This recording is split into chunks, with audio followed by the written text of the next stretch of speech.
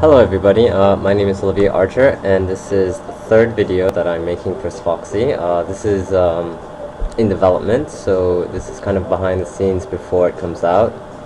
What's new is I've been working on the interface, so now it will tell you how much of the game you've completed, total score, how many times you've fallen, achievements and leaderboards. The achievements and leaderboards will be done through Game Center.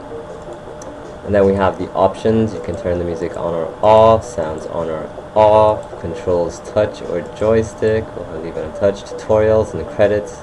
You'll be able to reset all the data so you can restart if you want to. What else? You can also customize the dude. So you can turn off his tail, add a gray tail, and there are some secret stuff for you to discover.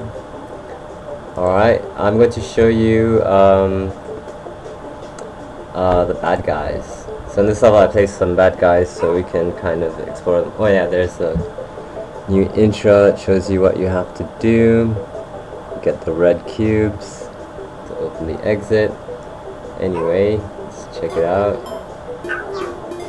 So this is one of the first bad guys. Well, it's not really in any order.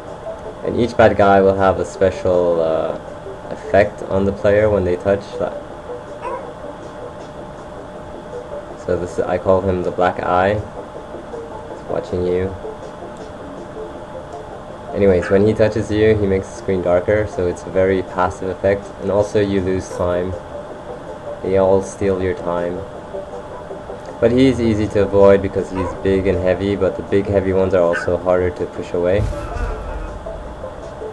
So next up is the red eye. He's a little bit faster and his effect is a bit more disorientating. Let's try it again. Ooh, upside down. Ooh. Anyways. And then let's check out another dude. He is the imploder. Yeah, react. Yeah, and then he just knocks you out. Well, knocks both of you guys out, you and him.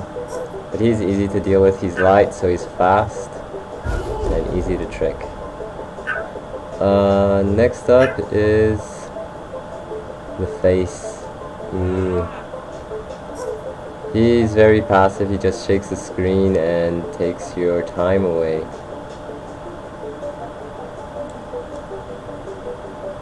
Push you away. There we go. And then let's go down. Ooh, I like doing that. Next dude is this guy. He's the exploder. He does that.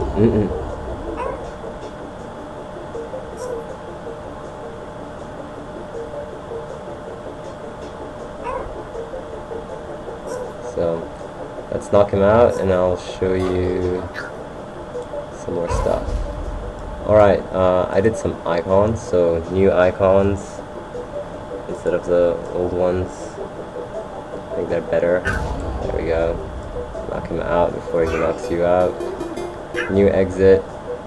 Ooh.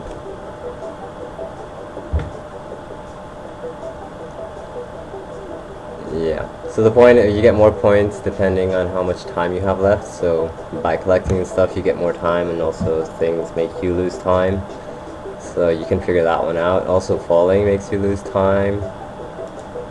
Yeah. And let's check it out. So here it remembers your high score and your best time if you want to do it on race mode and all of that.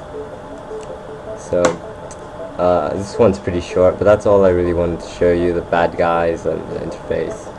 Feedback is always welcome. Thank you for your time.